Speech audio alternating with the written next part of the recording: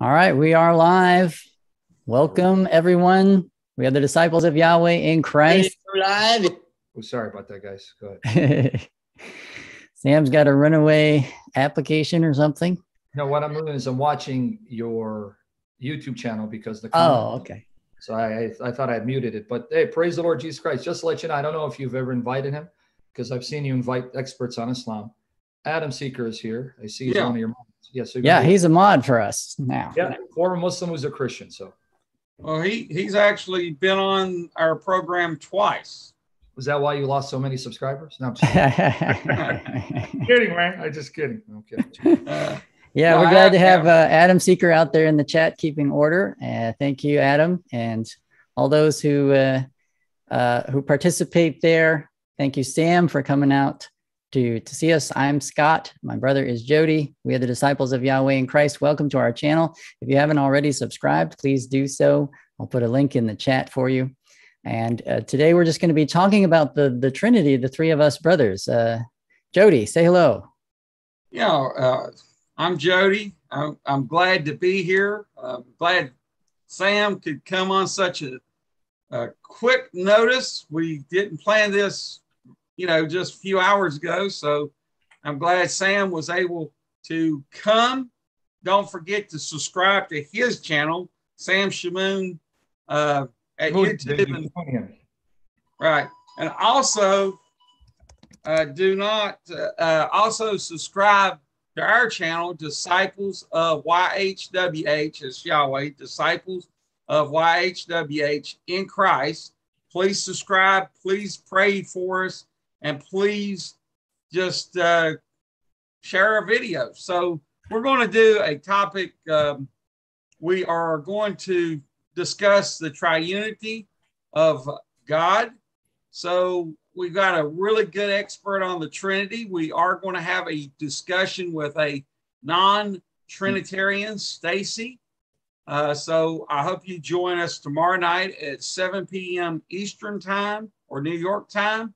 So tell us about what you believe, how you defend the Trinity when you're coming up against all these anti-Trinitarian groups, because there's so many anti-Trinitarian groups, Islam, Mormons, JWs, Oneness Pentecostals. So how do you go about, as a general rule, going about to discuss the Trinity with non-Trinitarians, Sam? Yeah, thanks for that question. And also, you have a group here called Somali Christian TV, just to let you know. They used to be Muslims, they're Christians. They have a YouTube channel. They're reaching Somali Muslims with the gospel. So if you're ever interested in having them or they bringing you on, I want you guys to connect. So they're here. So I'm trying to get you guys all connected to be a network glorifying the triune God, right, glorifying Jesus. So amen. To answer your question, again, I thank you for having me here. And I do truly ask the Lord Jesus to richly bless you, brothers, your family, bless your ministries, and prosper you for the glory and the praise of his name. And I ask the Lord Jesus to fill us with the Spirit and give us the power, not just to know the word, but give us the power to live the word and obey the word, to show the Lord that we love him by obeying the commands of our Lord Jesus Christ, not because the commands say, but if we are saved and love with Jesus. And the Lord himself says, he who loves me will keep my word. So I ask the Lord Jesus for that blessing to show him we love him, to prove to ourselves we love him because he's worthy. And we have mercy on me when I fail in Jesus' name. When he asked me the question, how I deal with the Trinity with these various groups, well, again, it depends on which group I'm engaging with. I do not express the truth of the Trinity the same way with a Muslim or Jehovah's Witness. So if I'm dealing with a Muslim, I'd express the truth of the Trinity in a manner that would make sense to them, but that manner may not necessarily make sense to a Jehovah's Witness. And what do I mean? I'm trying to follow the model of the Apostle Paul, who loved the Lord Jesus Christ. May we all be like him, who tried to be like Jesus. We're in 1 Corinthians 9, 19 to 23. In fact, if you want to read, let's just look at it, that Paul models evangelism for us because he's filled with the Spirit and he's inspired by the Spirit, something that we are not. I'm not inspired by the Spirit the way the apostles were, to give us Holy Scripture and to speak God's words with the wisdom given to them, to express spiritual truths with spiritual wisdom. But in 1 Corinthians 9, 19 to 23. If our brother wants to read it for us, Scott, because I don't have the Bible in front of me. I apologize for that. For though I am free from all, I have made myself a servant to all, that I might win more of them. To the Jews I became as a Jew in order to win Jews. To those under the law I became as one under the law, though not myself being under the law, that I might win those under the law. To those outside the law I became as one outside the law, not being outside the law of God, but under the law of Christ, that I might win those outside the law. To the weak I became weak, that I might win the weak. I have become all things to all people, that I might by all means save some. I do it all for the sake of the gospel, that I may share with them in its blessings. So Paul models evangelism for us. And what he's saying is, let me tell you what he's not saying. He's not saying use trickery, connive, deceive, mislead people into believing the gospel. What he means is he entered into the worldview, the mindset of the people, so that he could most effectively communicate the same truth of the gospel in a manner that would be sensible to them, and removing as many unnecessary obstacles as possible. So that's why he says, if someone is lawless, I'm not going to come and preach the law and that they're bound to the law. They could care less about the law. So I'm not going to impose the law on them until they fall in love with Jesus. It's when they fall in love with Jesus and surrender their life to Jesus, then they will want to come under the law of Christ. And so the way I express the gospel to a Jew is not going to be the same way I express the gospel to a Greek. And you find that in the book of Acts, don't you? When he's at Mars Hill, Areopagus, preaching to the Athenians, he doesn't quote the Old Testament. He doesn't say, and prophet Isaiah said, or Micah said. Whereas when he's in the synagogues, he's quoting the scriptures. He's saying, turn to Isaiah, turn to Micah. Because the Jews believe the Hebrew Bible, the Greeks don't. Though he's presupposing the biblical worldview when he's communicating to the Greeks, he doesn't quote the Old Testament because it's not authoritative for them. And yet he quotes their own Greek pagan poets and writers to express the same truth of the Bible. So here's an example of how to evangelize effectively. I'm not going to talk about the Trinity with the same terminology to a Muslim that I do with a Jehovah's Witness. So you're going to have to know the person that you're witnessing to, enter his mindset, and most effectively communicate the same truth, right? But in a manner that will be sensible to them. That's how I go about it. So I have to know who my audience is, who the person is. And then I take it from there, trusting the Holy Spirit to sharpen me to glorify Christ. Wow, that was good. That's a good lesson for all of us. We got to know who our audience is. So what would you say the top objections to the Trinity is, Sam? Depending on who. If we're talking about Jehovah's Witnesses, because we were talking about them, their top objections against the Trinity would be twofold. Number one, they say that the Father alone is the only true God. So John 17:3, this is eternal life, that they may know you, the only true God, and Jesus Christ whom you have sent. Secondly, they point to passages in which they claim Jesus is a creature, specifically the first creation of Jehovah God the Father. And so a Jehovah's Witness would attack the Trinity from that angle. The Father alone is the true God. Jesus is the first creature of the Father. And then when it comes to the Holy Spirit, they would try to point to text depersonalizing the Holy Spirit. So those are the things that we as Christians, if we're witnessing Jehovah's Witnesses, must deal with. So that's a Jehovah's Witness. Muslim would use similar objections in that Islam, like Jehovah's Witnesses, believe in a unipersonal God.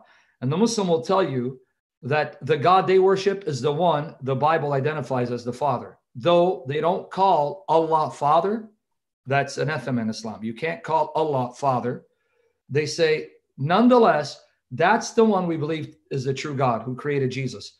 And so similarly to the Jehovah's Witnesses, because they believe God is unipersonal, they'll use the same Bible passages that the Jehovah's Witnesses use to show that the Father alone is God and Jesus is a creature.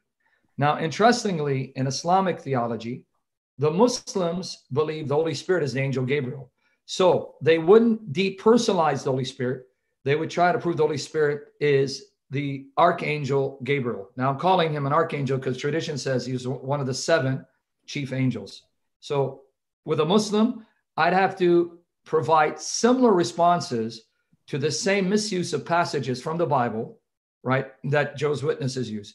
Modalism, that's a whole different beast altogether, because the modalists will tell you Jesus is God, in that Jesus is either the human manifestation of the Father, or he's a human being indwelt by the Father.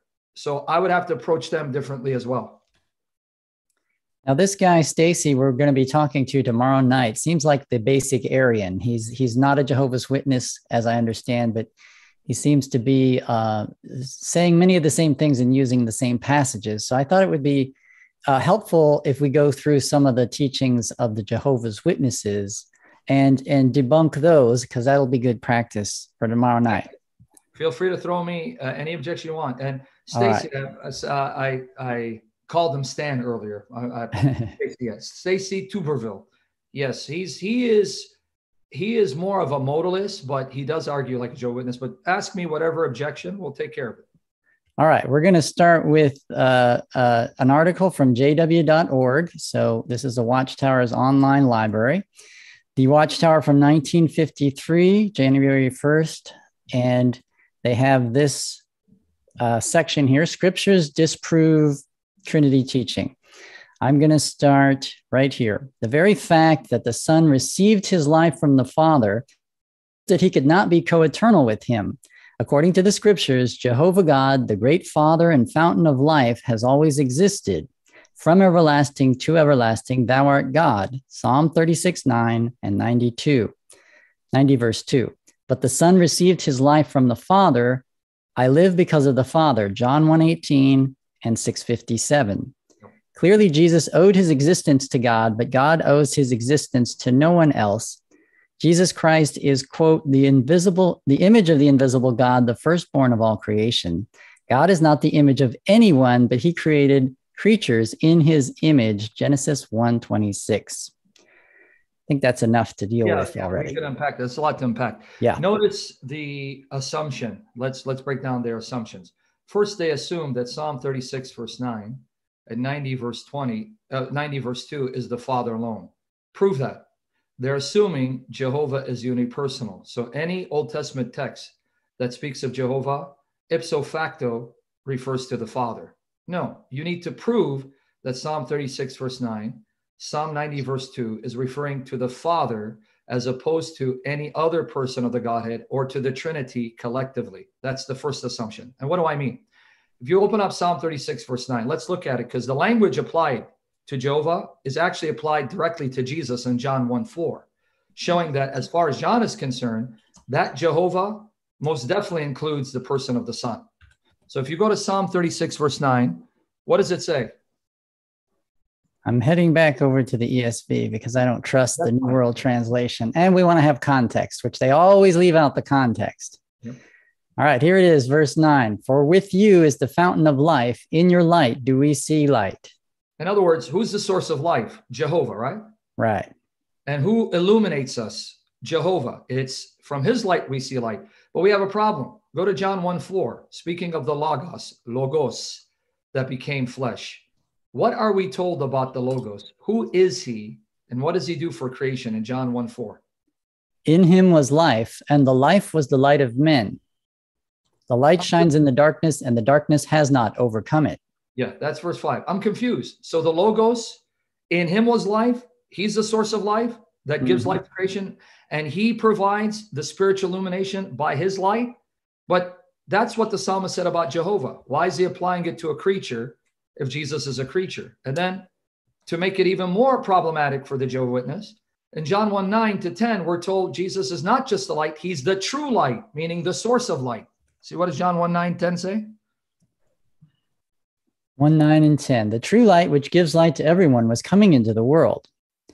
He was in the world, and the world was made through him, yet the world did not know him. So now, if Jesus is the true light, and it's from his light we receive light, illumination, and in him was life, meaning he's a source of life, how can he not be Jehovah who became flesh when these are characteristics that are only true of Jehovah God? So that's the first problem we have. Now, secondly, when it says in Psalm 90, verse 2, from everlasting to everlasting, you are God. If you look at the words there, it's olam. from olam to olam. Now, olam in Hebrew can mean an indefinite period of time or can mean never-ending time. In reference to God, it means he's always been and will always be God. So olam in reference to God would mean everlasting, eternal, timeless. And I need to be careful because it doesn't always have that meaning. But interestingly, the language from everlasting is actually used in reference to the Messianic king. Now, depending on the translation you read, you may not capture it. Like the ESV does not translate it, in my estimation, as accurately as it should. But if you look at the New American Standard Bible or the New King James Version of Micah 5, verse 2. I'm not sure I have an NASB or a New King James. I have the Old King James. Will that work? Okay, yeah, if you can do the King James, because here there are two words, Adam, excuse my butchering of the Hebrew, and olam, used in reference to the activities of this soon to come human ruler over Israel. And this is cited in Matthew 2. When Jesus is born in Bethlehem, Ephrathah, when Herod asked the Jewish scribes, where will the Messiah be born? In Matthew 2, 5-6, they say, in Bethlehem, they quote this. And even the rabbis affirm this as a messianic prophecy. The rabbinic interpretation of Micah 5:2 is that it's about King Messiah. And I'll show you that in a minute. But about King Messiah, notice what it says in Micah 5, verse 2. But you, Bethlehem Ephrathah, though you be little among the thousands of Judah, yet out of you shall he come forth unto me, that is to be ruler in Israel, whose goings forth have been from of old, from everlasting. Powerful. Now, this beautifully captures the Hebrew. Goings forth have been from old, miqaddam, qaddam, from everlasting, from olam. You remember what Psalm 90 verse 2 said about Yahweh? You are from olam to olam. Same language used of this human ruler, that he's from olam, from everlasting, and his activities have been from of old. Now, what is this saying? It's saying that this human ruler has been active from the beginning. Why? Because he comes from eternity. That's literally the meaning. That's why here, and it's actually plural in Hebrew, goings forth. What does it mean? It means he's been going in and coming out, in and out from the beginning. Interestingly, the word miqaddam is used of Yahweh himself. And Habakkuk, if you go to Habakkuk chapter 1 and you read verse 13, there we're told that he, the true God, is from everlasting, using the same word. If you go to Habakkuk chapter 1, read verses 12 and 13 for me, if you can. Oh, I'm still over there. Yes, sir. Are you not from everlasting, O Lord my God? Sorry? 12, it's the same word.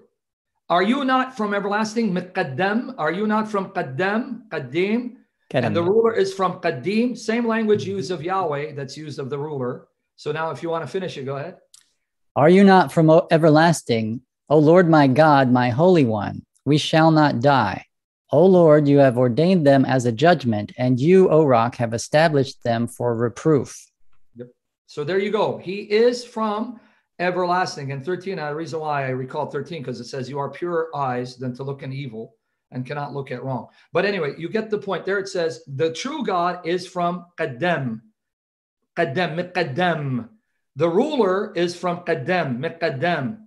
Like Yahweh, he's from qaddam, whose activities have been from qaddam, and he's from olam. He is from eternity. Now, the reason why I said use the King James, because sadly, certain translations, because due to the influence of liberal critical scholarship, won't translate it as he is from old, from eternity, because some liberals do not accept that prophets could be inspired to speak in such lofty language about the Messianic King. If you remove that assumption and believe that God Almighty is real and can inspire prophets to not only foresee the future, but to receive revelation about the true nature of Messiah, then there's no problem for an Old Testament prophet to know that the coming human ruler is an eternal being who enters into creation to become flesh. So as a Christian, who believes God inspires prophets to know the deep mysteries of God and to foresee the future, I have absolutely no problem translating the words as they should be translated. This human ruler, born of a woman, because Micah 5:3 talks about his mother giving birth to him in labor pains, so that the Israelites would be his brethren. So he's truly human. He's more than human because he's been active from the beginning, because he's from eternity. Same language used of Yahweh is used of this anointed messianic ruler over Israel. In fact, let me let you in on a little secret. That word qaddam is actually used for the garden being in the east of Eden. If you look at your lexicon, the word east, the garden that's in the east of Eden, the word east is qaddam. That's the word. Here you have a prophetic hint that this figure has been active from the start of creation, because he was there even in the garden in the east of Eden, because he's the God that appeared to Adam and Eve. And don't take my word for it. Look at the word qaddam. Look at the lexical source. It will tell you this is the word used to refer to the east of Eden, where the garden was, where Adam and Eve dwelt. So the two proof texts backfire against them. So we can deal with the others, but you guys are like awfully silent. I don't know what that means. Are you guys all right? Oh, no, we're listening intently is what it means. We're paying attention. Yeah. And don't take my word for it. If you get like, I don't know, I usually use Bible Hub, and they'll show you the lexical, the range of meaning for qaddam. And you'll see that qaddam is used for the garden being in the east. That's the word qaddam, east of Eden. So here Micah is telling us this ruler has been active from the start of creation, because he was there when Adam and Eve were placed in a garden that was in the east, qaddam of Eden. And he's been active ever since, because unlike creation, he's from eternity, entering into time, interacting with his creatures, who then becomes flesh. Here's the Bible word study for qaddam, excuse me. And these are all the different meanings of it. When we click on east, we see all the ways it was used in scripture. Here in Genesis 2:8, the Lord God planted the garden in Eden in the east, and that's the word. And who shows up in the garden? Jesus Christ in his pre-human existence. See? So Micah 5:2 uses the same language used of Yahweh's eternality for the Messiah, who will be born of a woman to become a human Israelite. And then on top of that, we are told that Jesus is the fountain of life, and we see light from his light, the very language attributed to Jehovah in Psalm 36:9, ascribed to Jesus. So they're begging the question. They're assuming that anytime Jehovah is mentioned in the Old Testament, that's the Father alone. Don't assume it, prove it. So we dealt with those two. We can deal with the other passages. The other one was John 6:57, right? Yes, sir. Well, let's look at it, because they're assuming that because Jesus says, I live because of the Father, somehow that means that he had an origin, that he was brought into being. That's actually the opposite meaning of our Lord's intended, the intended meaning of his words. So what does it say in John 6:57? As the living Father sent me, and I live because of the Father, so whoever feeds on me, he also will live because of me. Now, assumption, because Jesus lives for the sake of the Father, that means he's not eternal, the Father created him. But now let's be consistent. Now, notice what our Lord says about those who feed on him. Whoever feeds on me, he also will live because of me. Now, let me ask you guys a question. Before a person comes to believe in Jesus Christ in order to live because of him and feed off of him, whoever Jesus is talking to, they're already alive, aren't they? Yes, bodily, they're alive. Right? So even this language doesn't mean that Jesus didn't exist prior to, or according to them, being given life. It doesn't say given life, but let's go with it. Here you have individuals who haven't turned to Christ, who are still consciously alive, who must turn to Christ to feed off him to live. So even the text itself shows this language doesn't imply going from non-existence into existence. Right? Right. So similarly, where do you get the assumption that if Jesus lives because of the Father, that means there was a point in time he didn't live? Where does the text say that? This text doesn't say that.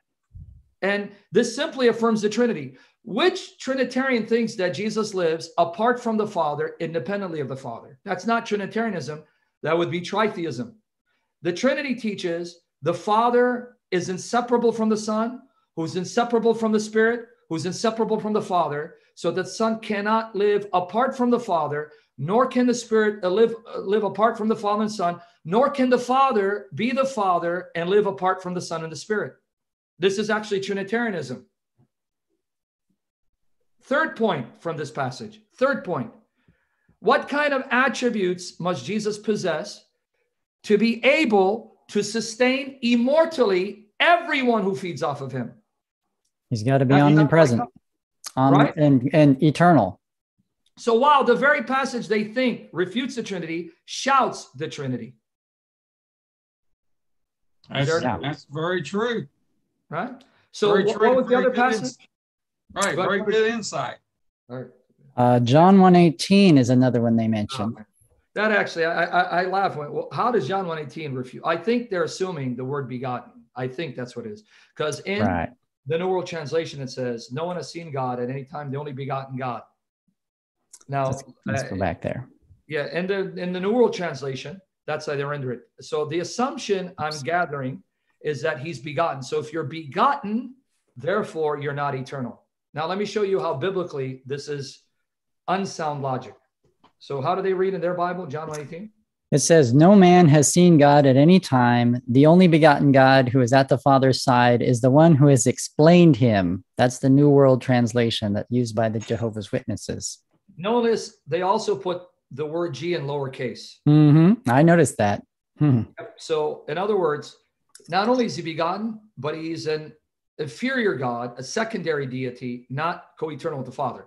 Now, does the term only begotten or Jesus being begotten of the Father, does that prove he's a creature? Absolutely not. And I'm going to show you from Scripture that you have individuals who are begotten, who are already in existence prior to them being born. For example, that same chapter, read John 1:12-13. Same chapter. You can read any version if you want. But to all who did receive him, who believed in his name, he gave the right to become children of God, who were born not of blood, nor of the will of the flesh, nor of the will of man, but of God. So these individuals were born of God after they believed in Christ. That means they didn't have prior conscious existence until they were born of God? No, they would have had to be alive to believe in his name. Right? So they had to already be alive in order to believe, to be born. So here again, the Bible refutes the assertion that if someone is born, he didn't have prior existence. Where are you getting that from? It's not biblical language. In fact, even when it comes to procreating children, your child that was born from your wife was already alive in the womb 9 months prior to the child being born. Right? Right. So where do you get the notion that if you are born, you didn't exist prior to your birth? That's not biblical logic, nor is it common sense. My wife was pregnant with my daughter, my firstborn. And when she gave birth to my daughter, the day my daughter was born wasn't the day that she came into existence. She was already existing in the womb prior to her birth, which is why we view abortion as murder for that very reason. Exactly. That's a great illustration. I love that. Great illustration. Right. Now go to 1 John 2:29. But before we move, why do they say only begotten in 1:18? Because there is now when they translated that way, that's not their reason. Put them aside. The Jehovah's Witnesses wanted to go with monogenes meaning only begotten in order to show that he was born and therefore created. However, right now we have a turn in scholarly opinion. And I recommend, because you guys are apologists and serious students of the word, Charles Lee Irons just came up with a massive work where he examined the database that contains all the extant Greek literature prior to, during, and after the time of Christ. And he did a massive search on monogenes and the genes stem. And his research has led him to the conclusion genes does have the notion of birthing, to the point that Wayne Grudem, and I recommend you guys get his revised systematic theology, has changed his opinion. And he has a section saying that in the previous editions, he didn't think monogenes meant only begotten. He goes, now, because of this research, he has changed his view, and now he believes it does mean only begotten. So Charles Lee Irons, he's a renowned evangelical scholar. His research is now changing the tide of scholarly opinion. Not only Wayne Grudem, but even Bruce Ware now believe monogenes does mean only begotten, so that the church fathers are right in understanding the term to denote birthing, not creating ex nihilo out of nothing, but that the Son is begotten because the essence of the Son is the essence of the Father. And we can get into that, but as far as why it's translated that way, even now, I've spoken to Wayne Grudem, and it's in his systematic theology book, and maybe you want to invite him to interview him. He'll confirm this. In the updated English Standard Version, because they're going to update it, they're now going to go with the reading only begotten. Because right now in the ESV, it's translated as only, right? Right.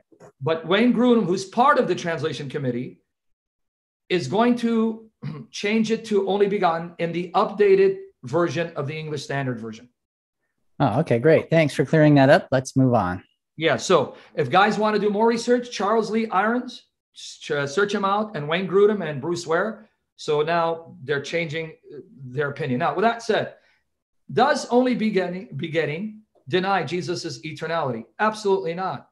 But before I do that, let me just show you how the word for born, genomai, genao, whatever word you want to use, the Greek word for being born does not mean being born from non-existence, coming into existence from non-existence, being born from non-existence into conscious existence. It doesn't mean that. That's not how it's used in the New Testament. For example, go to 1 John 2:29. 1 John 2:29. Here we go. If you know that he is righteous, you may sure that everyone who practices righteousness has been born of him. Now, brother, prior to Christians being born of God, did they consciously exist? Yes. But if I use the Jehovah Witness logic, if you're born, that means you didn't have prior conscious existence. Right? Doesn't work. Doesn't work biblically. So that argument has to go out the window. What about 1 John 5:1? 1 John chapter 5, verse 1. Everyone who believes that Jesus is the Christ has been born of God, and everyone who loves the Father loves whoever has been born of him. Okay, I'm confused. According to Jehovah's Witnesses, if you're born begotten, you didn't have prior conscious existence. But these people who are born of God were people who believed to be born of God. Well, how could they believe in order to be born of God if they weren't already consciously existing? You see, doesn't work, does it? No. Even when it says someone is dead, doesn't the Bible say we were dead in our trespasses and God made us alive with Christ? Ephesians 2, verses 1-7 and Colossians 2, verse 11-13. Hold on. Does that mean that when I was dead in my sins, I didn't have conscious existence, conscious existing life? Of course I did. So this is a gross misunderstanding, perversion of the language of Scripture. Being born doesn't mean you didn't exist consciously prior to you being birthed. So Jesus can be the only begotten Son and still be eternal, because the language begotten doesn't mean that Jesus was brought into being from nothing, from prior non-existence into existence, especially when this is in the context of John 1, where we're already told the Word was there in eternity before the creation of time, space, and place, because God used the Word to create all time, all space, all place, because he brought all things into existence. That means he's eternal. Right. Yeah. Right? I know the Hebrews chapter 1 uses only begotten in reference to Psalm chapter 2. Yeah, that one doesn't use monogenes. It uses ganao, and it says, today I've begotten you. But that's the Messianic Psalm, Hebrews 1:5. It's talking about the day the king was coronated to sit enthroned as God's representative, which actually makes my point again. It actually proves my point. Since you mentioned it, go to Psalm 2. Let's read verses 6-7 to see what is the day that the king was begotten, born. And the Hebrew verb would be yelet, and the Greek is ganao with two news, ganao. Now, in Psalm 2, verse 6-7, what does it say? As for me, I have set my king on Zion, my holy hill. I will tell of the decree. The Lord said to me, you are my son. Today I have begotten you. Okay, now, contextually, the begetting takes place on the day when the king sits enthroned in Zion. Do you see it? In 6, it says, I have enthroned my king in my holy hill Zion. So on the day in which the king sits enthroned and begins his reign as king over God's people is the day that God begets him. But that proves my point, because prior to this day, the king was already consciously alive. Yep, that's true. You see? I see. So even this passage shows being born doesn't mean you didn't have prior conscious existence. This is the birthing of those who already are alive and are consciously existing, right? They have conscious existence. They're alert. They're alive. So at no point in time does the Bible refer to the begetting of someone who's being brought into existence from prior non-existence. You won't find it. All right. In this part that I read you from the in this Jehovah's Witnesses, I want to come back here. Scriptures disprove the Trinity, and focus in on something here in Colossians 1:15. Not the firstborn. We've dealt with that a lot. What I want to talk about here is they say this: because Jesus Christ is the image of God, they say God is not the image of anyone. Yeah. That actually begs the question. In other words, they're assuming God is unipersonal. So if you have the Father as the only true God and no one else, then yes. If only the Father is God and I'm the image of God, then I'm not that God, right? Right. But if God is not unipersonal, God is tripersonal, then why can't one member of the Godhead image the other member of the Godhead? In other words, it does not follow that because Jesus is the image of God the Father, he can't be God. All this proves is he can't be God the Father. Exactly, because the God that he images, we're already told in Colossians 1:13, is the Father of our Lord Jesus Christ, because it says that God has translated us from the kingdom of darkness into the kingdom of the Son of his love. So Jesus is the image of who? God the Father. And since he's not the Father, he's not his own image, but the image of another. But this doesn't mean that Jesus can't be God solely because he's the image of God the Father. Because if we were to extend that logic, then that means Eve could not be human because she's created after the glory of Adam, who's the image and glory of God. 1 Corinthians 11:7. So does that mean Eve, who is the glory of man, who's the glory and image of God, can't be human because she's the glory of Adam? And if she's the glory of Adam, she can't be Adam as well? I mean, this is, again, not biblical logic. Notice what 1 Corinthians 11 says. For a man ought not to cover his head, since he is the image and glory of God, but woman is the glory of man. Because man images God, man is the visible glory of God. Similarly, if the woman is the glory of man, it's because she images man. That's the logic here. If you're the image of God, you're also his glory. Therefore, she's the glory of man. She's also his image. Problem is, if we apply this logic, since she's the glory, and by extension, the image of man, she can't be human, according to that logic. Great. Just before we go on, Jody, because I'm still in this passage, and then I'll let you go. Okay. In this passage from the Jehovah's Witnesses, what about the two natures of Christ? Because it's true in his human nature that he did receive existence from God. And it's also true that in his earthly life, he imaged the nature or the character of the Father, and the things that he did and the way that he ministered. Would that be a good argument to use with them, or is there a reason not to go there? No, well, yeah. I mean, obviously, he's imaging God visibly by virtue of him being man. Because how did Jesus image the invisible God? By making God's characteristics visible. How did he do that? By the incarnation.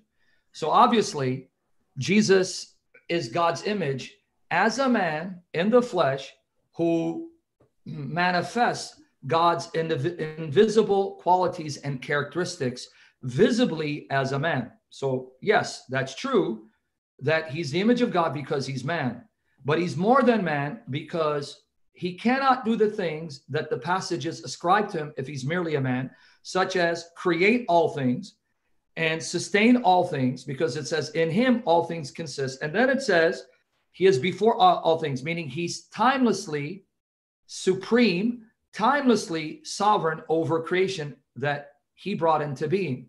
None of that can apply to a mere human creature, because as a human, he's part of the creation, which means that if the Jehovah's Witnesses are consistent, Jesus created himself, because it says he created all things in heaven and on earth.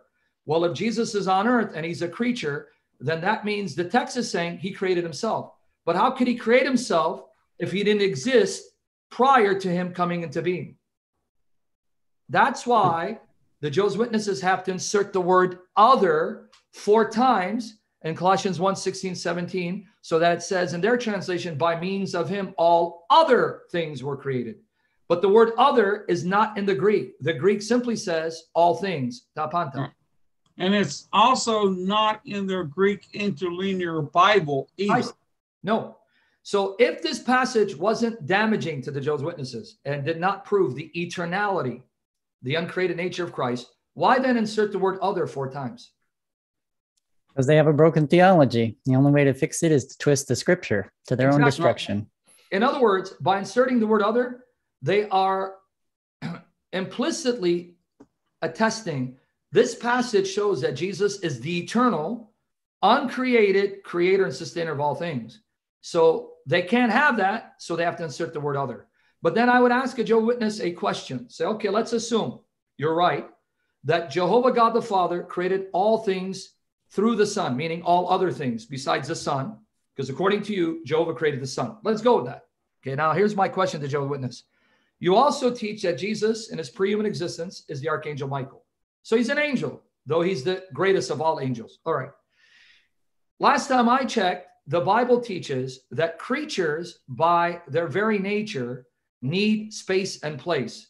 That's why in the Bible, the heaven was created before the angels, because heaven is where angels dwell. Angels, being spirit creatures, are still spatial beings in the sense that only God is spaceless, timeless, and immaterial.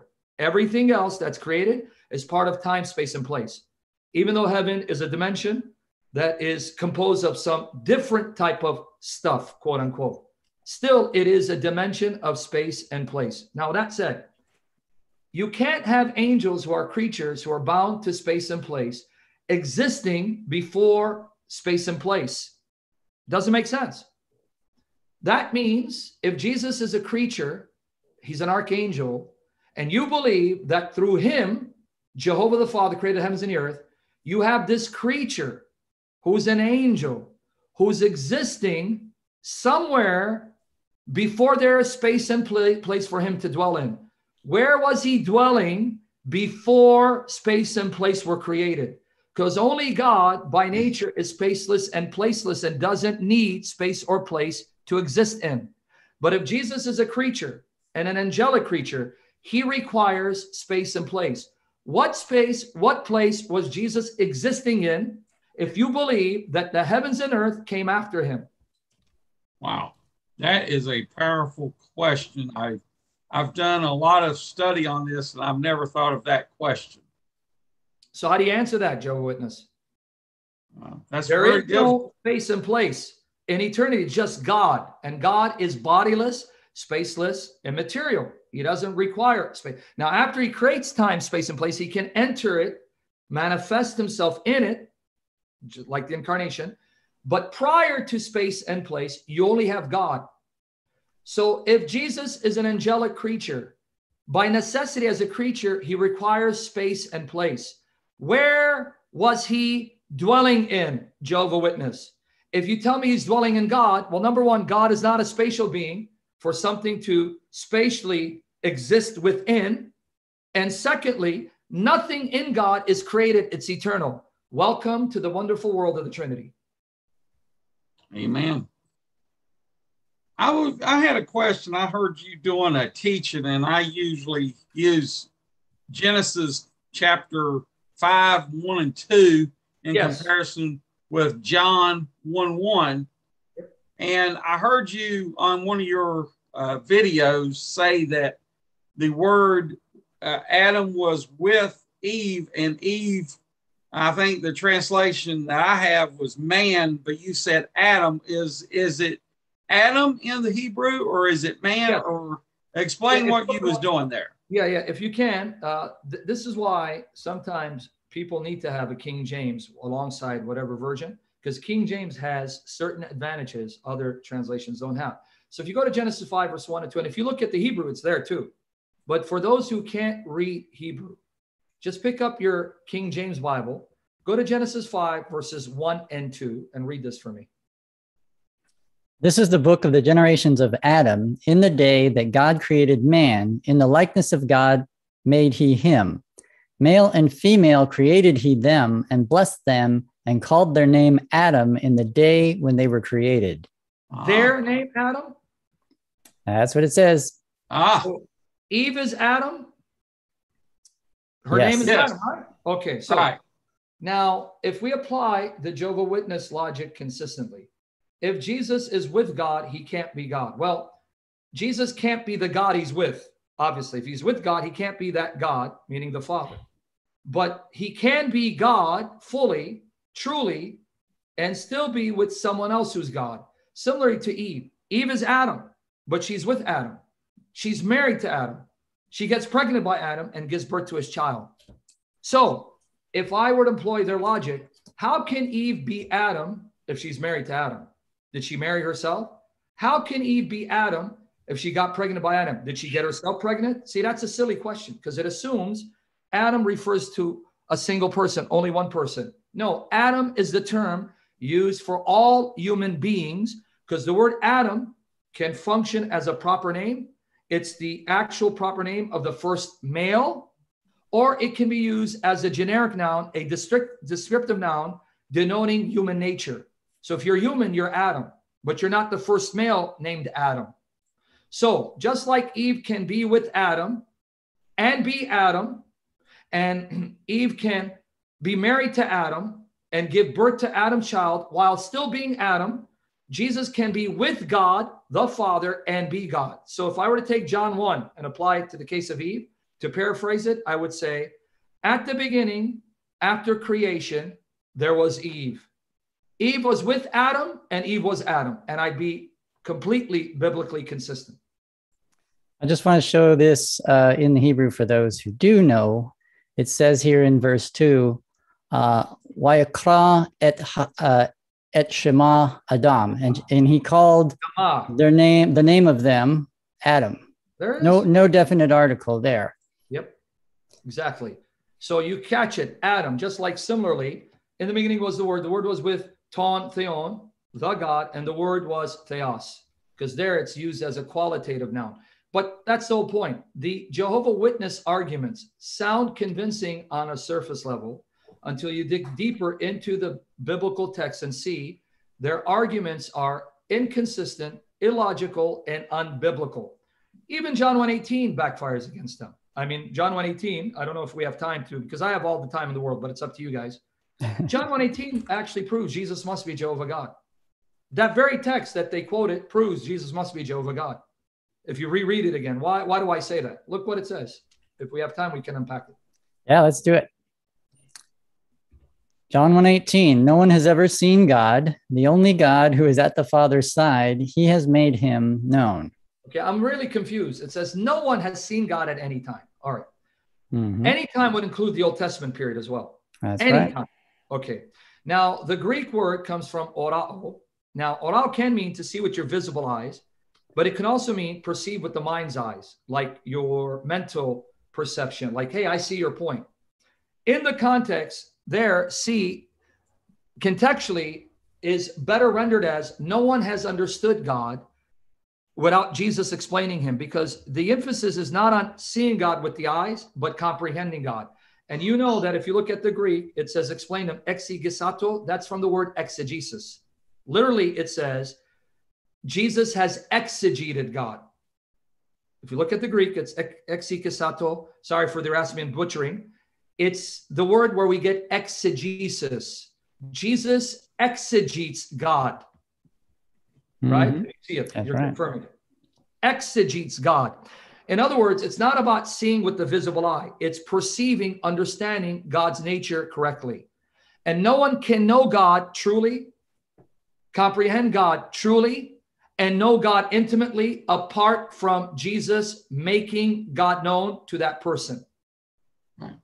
So it's not just seeing with the eye, visible eye. It's also perceiving with the mind. Either way, you cannot know God or even see God visibly apart from the Son in his grace making God known. Now, here's my problem. Isaiah 41 verse 8 says, Abraham's a friend of God and he saw God visibly. Well, John 1:18 says, no one at any time can know God and see God unless the Son makes him known. So then, who is the God that Abraham saw and knew intimately? Who is the God that Moses saw and knew intimately? Who is the God that Isaiah saw and knew intimately? Well, if John is consistent, doesn't contradict the Old Testament, that must be Jesus appearing as the God of the patriarchs, or you have a contradiction. For example, go to Exodus 24, verses 9 to 11.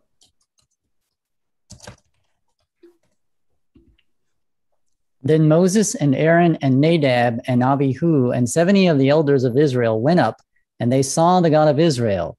There was under his feet, as it were, a pavement of sapphire stone, like the very heaven for clearness. And he did not lay his hand on the chief men of the people of Israel. They beheld God and ate and drank. You cannot behold God visibly or know God intimately unless Jesus reveals him. That's what John says. Now, we're not Jews who reject the New Testament. We are Christians. Even Unitarians believe the New Testament, even Jehovah's Witnesses. Well, if John is consistent with the Old Testament, doesn't contradict it. Now you're left with the dilemma, Jehovah's Witness, Stacy, and everyone else. Who is the God they are beholding? Who is the God they're conversing with? Who is the God that Moses is speaking face to face to? If the Bible is consistent, that God must include Jesus appearing as God and revealing God, because no one can know God truly and intimately or see him visibly unless the Son does that for you. Well, another passage that I'm thinking of, another passage I'm thinking of is John 17:1, where Yahweh appeared, but yet Genesis, right? Not Genesis 17:1. Yes. And not only that, it's Genesis 18. But let me show you one passage in particular where Jesus is showing up that perfectly confirms John 1. Yeah, Jesus appeared as Jehovah to Abraham in Genesis 18 and Genesis 17, other places. But let me give you one that's mind-blowing if we read carefully and not skim over it. And this is not just a Christian interpretation. You have Jewish sources written by Jews who are not Christians, like the Targumim, the Aramaic paraphrase of the Old Testament, where the Jews translated Hebrew Bible into the Old Testament. A translation work that began right around the time of Christ, as evidenced by the Dead Sea Scrolls, and continued. In these Aramaic paraphrases, which you can find online, translated in English, oftentimes you'll find that where a verse says Jehovah God appeared or said, the Jews translated as the word of God came, the word of the Lord said, the word of the Lord appeared. And the Aramaic word is memra. Memra Yehovah, memra Adonai, memra Mar. So even the Jews saw from the Old Testament, their reading of the Old Testament, there is this word that God sends. That's not simply God's audible voice or his command, but an actual person, a messenger sent by God to speak to God's people who is God. The Jews got that just from their reading of the Old Testament. And I'll give you one example from the Wisdom of Solomon, which is a Jewish work, though Protestants don't accept it as canonical. But before we do that, let me show you where Jesus appears to Abraham, perfectly confirming John 1. John 1 says, in the beginning was the Word was with God, the Word was God. He was with God in the beginning. All things came into being by that word, and nothing came into being without him that came into being. In him was life, and that light was the light of men. Then we're told about that word in John 1:14. And the word became flesh, tabernacled among us, and we beheld his glory, the glory of the only begotten of the Father, full of grace and truth. So who is Jesus? that eternal word that created all things, gives life to all things, that became flesh. All right, with that said, go to Genesis 15, if you don't mind, brother. Genesis 15. Now, pay attention. Now, your translation doesn't do you justice because it omits a Hebrew word, saying, and it's in there in the Hebrew. Kul, saying, it's there, but be that as it may. Oh, that's King James. Go to ESV real quick, if you can. This is the King James, okay, actually. Yeah. King James again, man. Look how it translates. Read it for us. James, after these things, the word of the Lord came unto Abram in a vision, saying, Fear not, Abram, I am thy shield and thy exceeding great reward. Who came and who's speaking? The word of the Lord. Wait, the word of the Lord is the one speaking? Yes. That's the word that was there in the beginning, who became flesh, apart from whom you cannot know God? That's right. So here's Jesus, Jody. He's the word before he became flesh, but let's continue the conversation because we're going to read all the way to 6. You said cool, which is Arabic. It's Amr in Hebrew. Amr command. Oh, I'm sorry. See, that's what the Arabic is. Amr, that's right. I'm sorry. See what happens? The Arabic is poisoning me, guys. No, they're sister languages. It's easier to confuse the words sometimes. Maybe I should go to his brother. Just kidding. No, he said sister language. Yeah, sorry. Okay, so what are we doing? What was I supposed to read? Now, you read Genesis 15:1. The word of the Lord came to Abraham in a vision, saying. So the word is there, Amr, saying. Yep. Yeah, I got the Arabic Quran. Cool.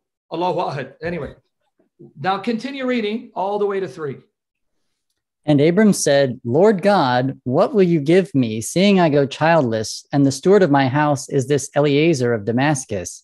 And Abram said, Behold, to me you have given no seed, and lo, one born in my house is my heir. So he called the word Lord God, Adonai, Jehovah, sovereign Lord?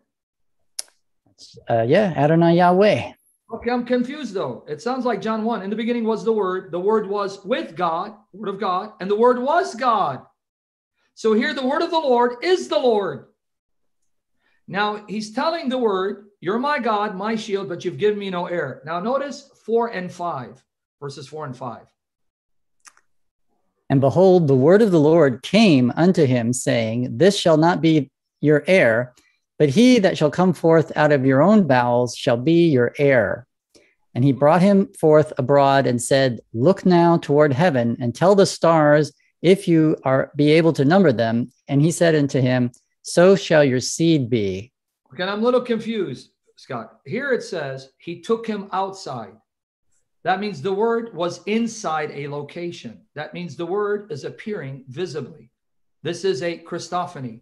He's appearing visibly inside. Now, Abraham didn't live in an apartment. This would have been a tent. So he appears inside the tent. He says, come outside, look at the stars. And then this is the passage that Paul uses to prove his doctrine of justification. Notice verse 6. And he believed in the Lord, and he counted it to him for righteousness. The very passage Paul uses is the passage where the word of the Lord appears to Abraham. And by trusting in the word of the Lord, Abraham is justified. In other words, Abraham is justified the same way we are. He was justified by believing in the word of the Lord before he became flesh, like we are justified by believing in that same word now that he's become flesh. Well, Jesus Christ is the same yesterday, today, and forever. So whether you believe in him before or after his incarnation, hallelujah, all the same. And that's Jesus there. So John was right. He knew his Old Testament better than the Unitarians. Let me give you one more example of the word appearing as an actual person visibly. If you go to Jeremiah 1, open up Jeremiah 1, and I want to remind everyone as he goes to Jeremiah 1, I'll tell you what verses in a minute. I want to remind everyone as he goes to Jeremiah 1, who that word is in John 1. In the beginning was the word was with God, the word was God, he was with God in the beginning. All things came into being, were created by him. So the word created all things, everything, meaning you, me, the prophets. Watch here in Jeremiah 1, verses 4 to 5. 4 to 5. Now the word of the Lord came to me, saying, Before I formed you in the womb, I knew you, and before you were born, I consecrated you. I appointed you a prophet to the nations. Wait. The word of the Lord saying, I created you. I formed you in the womb. Once again, he's coming and he's saying, Amer. Amer, and I am the one who made you. Perfectly agree with John 1:3. This is the word that created all things and gives life to all things. And the word is already telling the prophets, I, the word, made you, and I made you for the purpose of being my prophet. It's like Jesus says to the apostles in John 15:16, where he says, you did not choose me, I chose you and appointed you. Same language, right? But now watch what this word does. That was verse 5. Read now from 6 all the way to 10. Then I said, Ah, Lord God, behold, I do not know how to speak, for I am only a youth. But the Lord said to me, do not say, I am only a youth, for to all to whom I send you, you shall go, and whatever I command you, you shall speak. Do not be afraid of them, for I am with you to deliver you, declares the Lord. Then the Lord put out his hand and touched my mouth, and the Lord said to me, behold, I have put my words in your mouth. So See, I have... Scott, the Lord has a hand? I have put my words in your mouth and touched his mouth. Oh, right. He put out his hand. I see. Put out his hand and touched my mouth. So the word of the Lord, whom Jeremiah knows as the Lord, is appearing in human form and physically touches him. So he feels the touch. Wow. And that symbolized, I'm putting my words in your mouth. Now that was 9. Finish it at 10. See, I have set you this day over nations and over kingdoms, to pluck up and to break down, to destroy and to overthrow, to build and to plant. There you go. Here again is another example of the word, not simply God's audible voice or his commands, but an actual person, a messenger sent by God who appears to the prophets in visible form, who they know is God and claims to be God and does the things of God. So John 1, for a Jew, up until verse 13, a Jew could amen John 1. Yes, John, in the beginning was the word, amen. He's distinct from God and is God, amen. That's the word of God used. They would have no problem with any of that. The only controversial point would have been when he said the word became flesh. That's when they say, wait, whoa, 1 second. John, we're amening you up to this point. That word, we know about it from the Hebrew Bible, but you said he became flesh. You're saying the word became human? Yes. Who is that word that became human? Jesus of Nazareth. Oh, wow. That would be the only thing that would have been controversial. And to prove my point, folks, you don't need to find the Targums or read Philo, the Alexandrian Jew, Philo of Alexandria, an Alexandrian Jew who was a contemporary of Jesus and Paul, who was writing theological treatises in Greek to convince the Greeks of the truth of Judaism, where he mentions the Logos. He says the Word is the second God, not created, not uncreated, because he believed that the Word proceed from God, chief of the angels, the high priest who sits on God's throne. Even Philo, this Jew, knew this before John wrote John 1. Where are they getting it from? The Hebrew Bible. That's where they're getting it from. And I'll prove it to you. You're going to need the Apocrypha or the Deuterocanonicals. So if you can't find it, I'll get it for you. Wisdom of Solomon, chapter 18. Wisdom of Solomon, chapter 18, if you can find it. Wisdom. Yep. The Revised Standard Version, Catholic Edition has it. New Revised Standard Version, Catholic Edition, they have that too. Or New American Bible Revised Edition. I think New Jerusalem Bible has it too. Yeah, that has it too. That would have it. Yeah, so when you get to chapter 18, notice this is a pre-Christian writing written by Jews before Jesus. And though Protestants don't accept it as canonical, that still doesn't mean it doesn't have value for the Protestants who reject the Deuterocanonical / Apocrypha. So if you go to Wisdom chapter 18, read 13 to 16. Tell me what this sounds like. Verses 13 to 16. For whereas they would not believe anything by reason of the enchantments, upon the destruction of the firstborn, they acknowledged his people to be the sons of God. For while all things were in quiet silence, and that night was in the midst of her swift course, thine almighty word leaped down from heaven out of thy royal throne as a fierce man. The Almighty word leaped down from heaven out of your royal throne as a fierce man of war. This is talking about Exodus during the time where God killed the firstborn of the Egyptians. Who did it? Your all-powerful word came down from your throne. What did he do? Keep reading 16. Your almighty word leaped down from heaven out of your royal throne as a fierce man of war into the midst of a land of destruction, and brought your unfeigned commandment as a sharp sword, and standing up filled all things with death, and it touched the heaven, but it stood upon the earth. So the almighty word appeared in visible form like a huge giant figure, so big that he reached the sky while his feet was on the earth. How did these Jews know that God's almighty word is an actual divine person who sits with God on the throne, who will come either to save or destroy God's enemies by his sword? Because if I didn't tell you this was a pre-Christian source, you'd think I'm reading the New Testament. The all-powerful word with a sword slaying God's enemies, who comes from God's throne. Now compare this to Revelation. Go to Revelation 3:21. Revelation 3:21.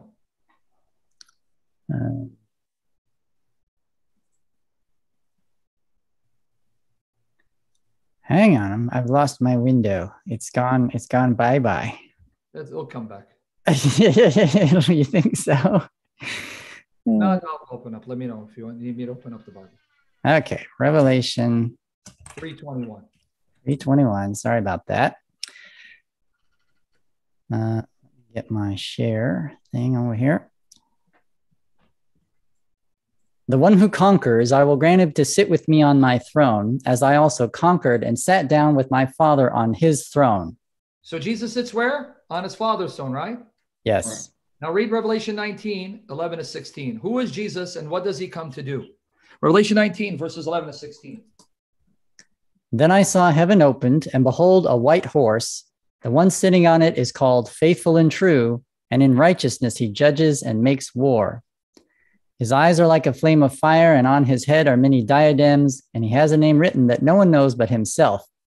He is clothed in a robe dipped in blood, and the name by which he is called is the Word of God. And the armies of heaven, arrayed in fine linen, white and pure, were following him on white horses. From his mouth comes a sharp sword with which to strike down the nations, and he will rule them with a rod of iron. He will tread the winepress of the fury of the wrath of God the Almighty. On his robe and on his thigh he has a name written, King of Kings and Lord of Lords. So Jesus is the Word of God. He comes with the armies of heaven as their leader, and he will slay God's enemies with the sword of his mouth. That sure sounds like what I read in Wisdom 18, verses 13-16. God's all-powerful word comes down from the throne with his sword to slay God's enemies. So the question for everyone is, where did the Jews get this from? The Hebrew Bible. The Hebrew Bible is not Unitarian, it's Trinitarian. So to say that Jehovah in the Old Testament is the Father alone is a distortion of the Old Testament and the misuse of Hebrews 1. But that's how I would respond to the Jehovah's Witnesses. Feel free to ask me more questions because I can do this for hours if you want me to continue, unless you have specific objections. Oh man, come on. Preach it, brother. I have another one. One of the things that the Jehovah's Witnesses and also the modalists and the various Arians like to use is Deuteronomy 6:4 to say, since the Bible says God is one, he can't be multi-personal. He can't be a Trinity. Even though the word one, echad, is used in Genesis 2:24, where it says, for this reason, Genesis 2:24, a man shall leave his father and mother and cling to this wife, and the two shall be basar echad, one flesh. So according to their logic, Adam now becomes Eve becomes Adam, so that they're gender confused and they're a single person. That Genesis 2:24. It's basar echad, one, same word. Echad. They can't be two people anymore. According to them, right? They can't be male and female anymore, right? Nope. According to that logic. They're making a strong case for transgenderism. Or unigenderism. Yes, even that. So you see the point? So no, that's not true. The word one in Hebrew has to be defined by its context. If I say one family, who would assume that's one person? One nation, one person. So it is the context that will define whether one is referring to a complex unity, multiplicity and unity, diversity and unity, or a singular person. To say, well, one means unipersonal, prove it. Show me that's the case, because That word echad also appears in the book of Job, where Job then used a plural participle to describe God as makers. For example, go to Job 35, verse 10. Job 35, verse 10. But none says, where is God, my maker, who gives songs in the night? Now, you know what the word, now you pick it up, you can read the Hebrew. The word maker is the plural of asa. Ase means literally, none says, where are my makers? It's a plural participle. It's none say, where are my makers? It's referring to God as makers, plural. It's right there. Right. Even those who can't read Hebrew, if you go to Bible Hub, interlinear, it gives you it in transliteration, and then it tells you it is, I think it says verb, cal form. Yeah, it's right here. I'm showing you in Logos, verb, cal, participle, masculine, plural, construct. Masculine, plural. Why is God said to be makers? But then here's what's ironic. In Job 31:15, it says God is echad maker, one maker. Job 31:15. Did not he who made me in the womb make him, and did not one fashion us in the womb? Did not echad fashion us? So the makers is echad. A plurality in singularity, in unity. And then let me give you another example where God is said to be makers and husbands, plural participles. Isaiah 54, verse 5. For your maker is your husband, the Lord of hosts is his name, and the Holy One of Israel is your Redeemer, the God of the whole earth, he is called. Okay, look at your Hebrew.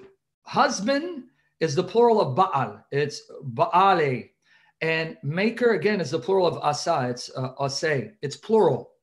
It's literally your makers are your husbands are your makers. But then it says his name, singular who, I believe, is Jehovah of hosts. Is his name, who? Yes, masculine, singular. But the word maker and husband is plural. Look at it. It's plural. It's makers and husbands. Am I making it up? Confirm it, my brother. So well, it's right there. I'm hovering so people can see. When I hover, you'll see down at the bottom of the window, it shows you the grammatical constructs. This is a masculine plural construct for husband, and for maker, participle, masculine plural construct. So why in the world are the inspired authors speaking of echad, one God, as makers, husbands, plural? One more example. This one I like a lot because it now uses the verb bara, but in plural, because here was asa, make. Ecclesiastes 12, verse 1. Remember also your Creator in the days of your youth, before the evil days come and the years draw near, of which you will say, I have no pleasure in them. The word creator is plural. Remember your creators. That's why even the Young's literal translation translated as a true plural. Creators. It's the plural of bara. Now, this here in my Logos software, it is saying singular. Oh, no, actually, I don't know why I would say that, because let me give it to you right here. Bible Hub, you can open it up. It's a plural participle. 1 second. It's interesting why they say that. Hey, let me go over there too. Go to the word creator there. It should be there. Ecclesiastes 12. All right. Yeah. Flip over there. Yep. Here it says it's masculine plural construct right here in the Bible Hub. All right. I'm going to switch to Bible Hub. Yeah. Let me get you the link. If you are not there, I can get. Oh, you got it there already? I got it. Okay. Look at it. See. This one says masculine plural construct. So it's plural. Mm-hmm. So it's remember your creators. But now, just to show you, if you go to BibleGateway.com, you'll see Young's literal translation. It even gives it to you in the plural, creators. Oh, I have Young's literal on my Logos. Yep. Somewhere. Check it out. You'll see. So I'm not making it up. I didn't invent this. I learned this from. Oh, here it is. Someone. Okay. John, I just got to switch windows for you guys so you can watch over my shoulder. Remember also thy Creator is in days of thy youth. Why plural? Because it's plural. So wait, the one true God who's echad, who's a who, he, is creators, makers, husbands. Wow. Mm-hmm. Jody, are you like shocked or something, brother? Well, if I'd have heard this when I was a modalist, it would have blew my mind. And as a Trinitarian, it's still blowing my mind because I've never actually heard this before. So this would have definitely blown me away if I, was still a modalist. Yep. So what's the point though? Echad does not rule out a plurality. That's actually silly. That's misuse and abuse. But at the same time, we don't want to go to the extreme opposite extreme. I've heard Christians say echad always means plurality and unity. That's not true either.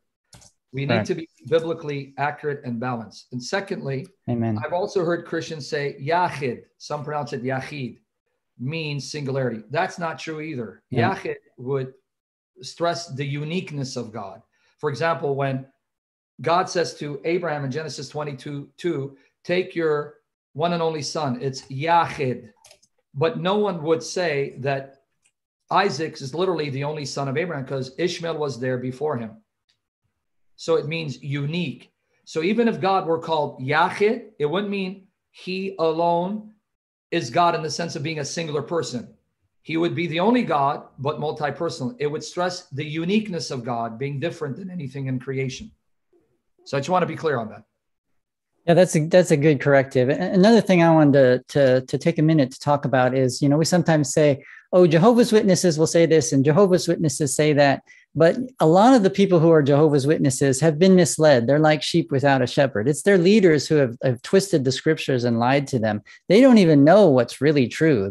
Everything they learn is from the people who are, their teachers and their leaders. So in a similar way to, what we see in the scripture, Jesus was after the Pharisees and the scribes who were misteaching the people, but he wasn't so hard on the people themselves because they were like sheep without a shepherd. Most of the Jehovah's Witnesses you meet are like that. They haven't seen the truth. They're not aware that there's anything other than what they're taught. And we do have sympathy for them. And, we want to show the love of Christ to them and not say, you are twisting the scripture or you this, but, maybe point out it's the Watchtower Society that does all these scripture twistings and they've been lied to and misled, kind of like the Muslims, what I'm saying, guys?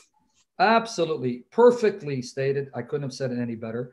And that's, again, I know people think I'm harsh. I'm only harsh with those who come and blaspheme, attack, and pervert scripture, because I track that. That's on YouTube. But I can say most Jehovah's Witnesses I've met, the sweetest, most humble human beings you'll meet. I agree.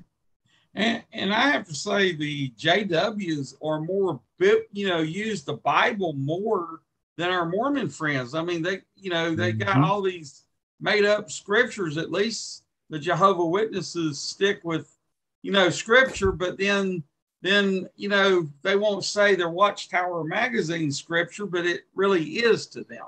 Exactly. I agree. So I agree with you. They're such beautiful people. And I've only met one person face to face that came off a little rough and tough. For the most part, they're very humble and peaceful and gracious. And it's sad and breaks my heart because one of the people I met was a pediatrician who had a professional medical practice and yet was so zealous for Jehovah. He would spend 50 hours going out there before COVID and standing on a street corner in Chicago below zero for Jehovah and his kingdom. And he was a doctor with a medical practice, a pediatrician. Yeah, so my heart broke for them. And he was such a wonderful man.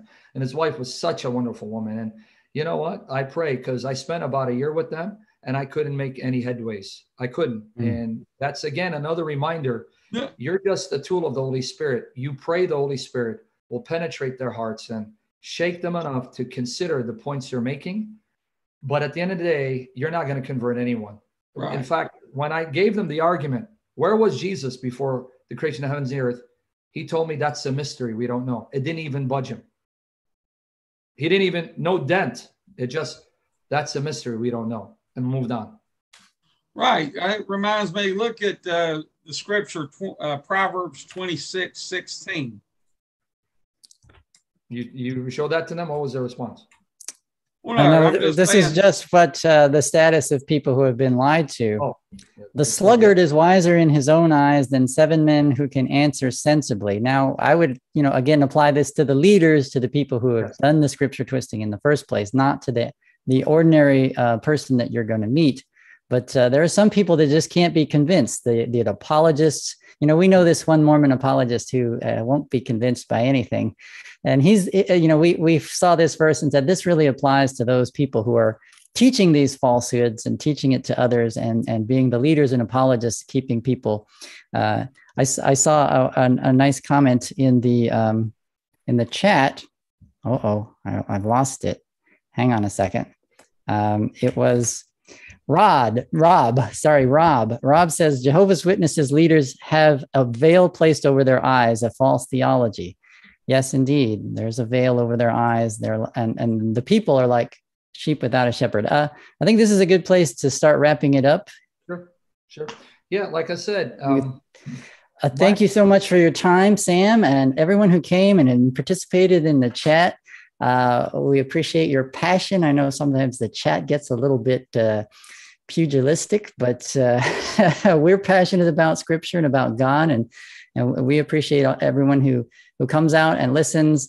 And we thank Sam so much for coming out. Remind you that brother. I just want to hammer this.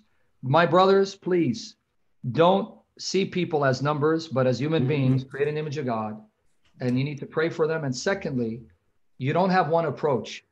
The way I witness to Joe Witness will be different to a Muslim or a Jew. Keep that in mind and ask the Spirit to guide you.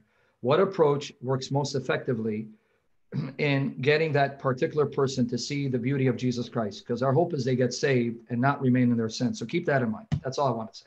Amen. We become all things to all people, and we do always need to keep in mind who our audience is. If you're talking to the sheep that have been misled, we're gentler, we're softer. When you're talking to those apologists, those hardened hearts, those Pharisees, then we can be a little bit more assertive, as Jesus was. So yes, we do appreciate that caution there, Sam. And we thank you for coming out. We are the Disciples of Yahweh in Christ. Please check out our YouTube channel for other videos about Islam and Mormons, Jehovah's Witnesses. We've had lots of wonderful guests. We have a bunch of content up there. We're still growing. We appreciate your support in prayers, in subscriptions, in likes, and coming out here on our live streams. And Jody, what do you have to say? Well, just appreciate Sam coming at such a short notice. Don't forget to watch us Thursday night at 7 p.m. with Stacy. It should be a lively discussion. I know Stacy's a nice guy. Sam's a nice guy, so we're going to have some fun. It'll be like a barbecue without the barbecue. I like him. He makes me laugh. So hopefully it'll be pleasant. Right. I think Stacy's a good guy. And if you're listening, Stacy, we love you. But, join us Thursday at 7 p.m. And, please subscribe to our channel if you haven't already, Disciples of YHWH in Christ. And we're just trying to spread the word of God. Most of all, pray for us. And then second of all, just share our videos with your lost loved ones. Share them with people who don't put this particular video, who don't believe in the Trinity, because that's such an important teaching in the Bible. So God bless y'all, and God bless America. Amen.